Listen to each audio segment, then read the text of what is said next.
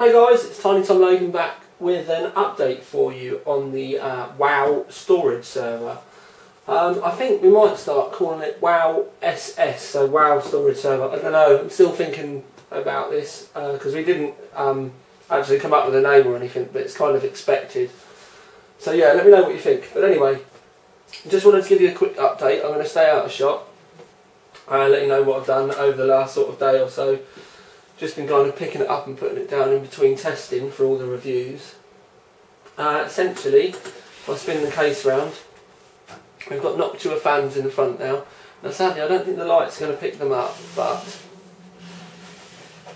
when you come round here you can see that the fans are in there. We've got the hard drives mounted, 1, 2, 3, 4, 5 there.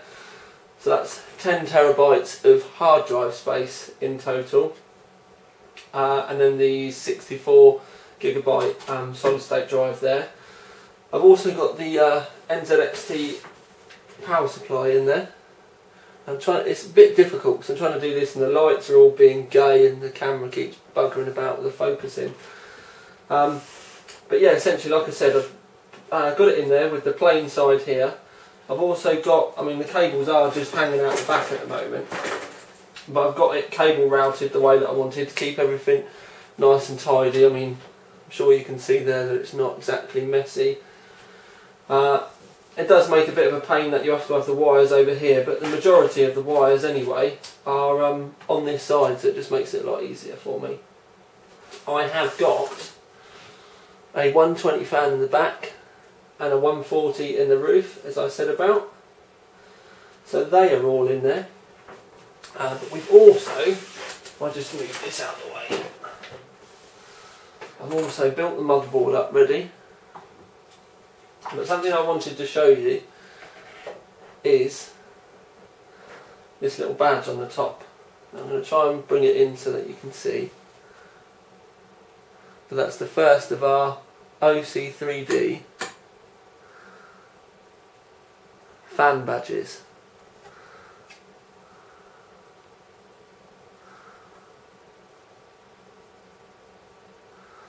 So yeah, basically this is the first batch that I've had done. This metallic one, it's mirrored. Even the colours of the badge are mirrored as well. I'm quite a fan of this, but we have got some white ones done and some blue ones as well to match the site. But essentially, Hayley's the first person to get one of these. We thought it would be a good chance to show them off in her rig. But we may get a load of these made up to give away to the forum members at a later date. We will have to wait and see. But anyway, as you can see with the cooler on there, there's plenty of room around for RAM.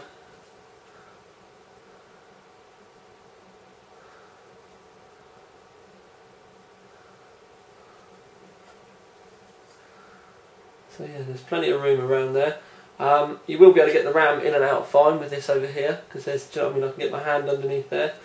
And as I said to you before about this cooler, where it faces down, it's going to keep the MOSFETs and the actual CPU socket cool. It will help keep the RAM cool, just basically keep the board itself cool, because there's direct air, rather than normally when this is in your case. You have just the air passing over, which, do you know what I mean? Yeah, fair enough. Where this is forcing the air at your board, especially where it's quiet as well, it's just seems to be a much better idea. I've got this in my own rig and it works really, really well.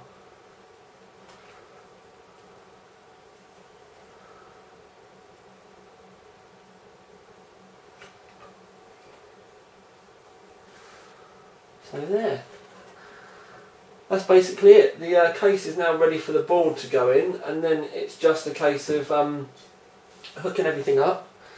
And once everything's hooked up, then we can start doing, we'll get the operating system on there. I know a lot of you are now going to go, what? But I will be mildly overclocking it, just so that the base clock ties in with the 1600 MHz RAM. So yeah, a lot of people are confusing this with a server that would be in a data centre or a workplace, something that's, do you know what I mean, immensely used and all that kind of stuff. It's not really. This is pretty much, the only way I can explain this is it's like a main rig with a lot of storage in it. So yeah, okay, it's not going to have a graphics card or anything like that, and we are calling it a storage server, but it's not to be confused with any kind of like real professional servers or anything like that. So a little bit of overclocking and, do you know what I mean, tarty bits, and the fact everyone keeps moaning about the fact that I'm using onboard RAID and not getting a RAID card and all that kind of stuff. Yes, do you know what I mean? I'm fully aware of all this stuff, but this is just what we, you know, what was chosen for Hayley, for Hayley's needs and what she wanted to spend. She didn't want to spend, you know what I mean, £400-600 of her budget on a RAID card. She wanted it to look nice. So essentially, she's got a basic system which you could effectively just chuck a graphics card in it and make a lovely gaming system, but we've just filled it all up with hard drives, and it's just going to be sat there to serve data,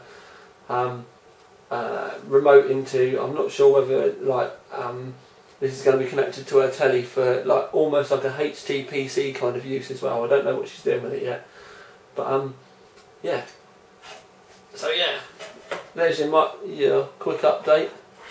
Bring you in for another look at that fan again, because I love this.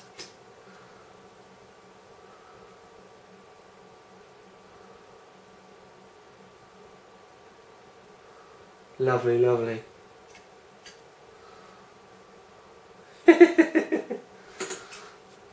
Anyways, that's going to be the last video for this week, because I am out in the town tonight, family occasion, so I'm going out to let my hair down. Yeah, be back with some videos for you next week. One thing I will say is, don't forget, next Friday is the NDA lift for the 6000 series ATI cards. Wink, wink, nudge, nudge. Anyway, speak to you all soon. This is Tiny Tom Logan with a little update for you on the WoW SS server. Out.